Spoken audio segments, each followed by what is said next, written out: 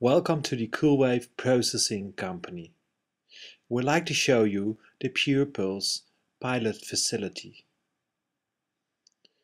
It all started with squeezing the juice.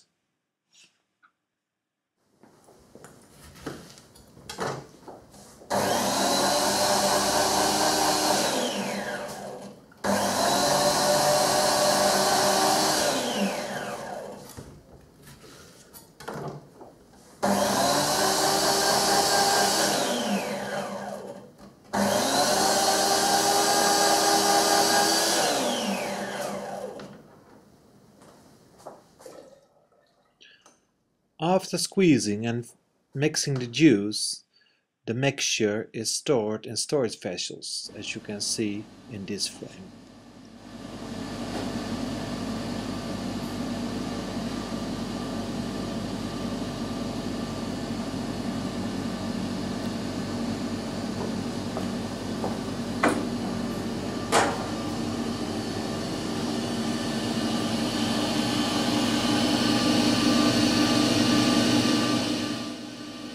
The juice mixture is then transported using a hygienic pump to the heat exchanger. At the heat exchanger, in this case an electrical heat exchanger, the mixture is preheated at the required temperature, in most cases between 20 and 30 degrees Celsius maximum.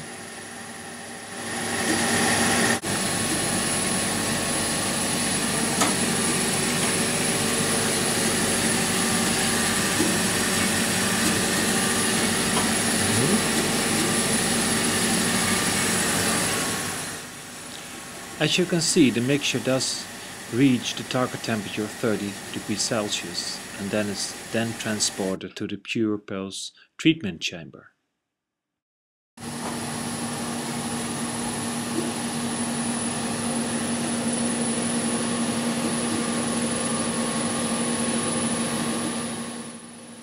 The PurePulse system itself does exist of a generator where the electrical energy is being generated and a treatment chamber.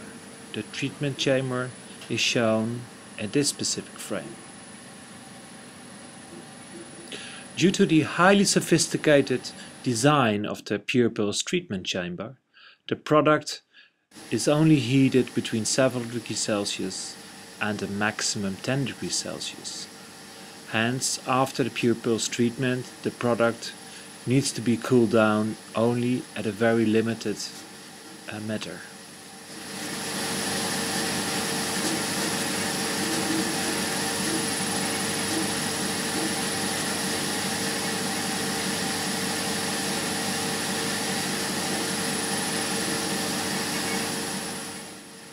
Since the product is pasteurized at the PurePulse treatment chamber, hence an activation of between 4 and 6 log reduction is occurred, the product needs to be treated in a very hygienic manner after the treatment at the PurePulse generator. As you can see, we need hygienic or even aseptic filling to store the final product, as you can see in these frames, and to maintain a shelf life or obtain a shelf life of at least 30, but sometimes up to 60 days.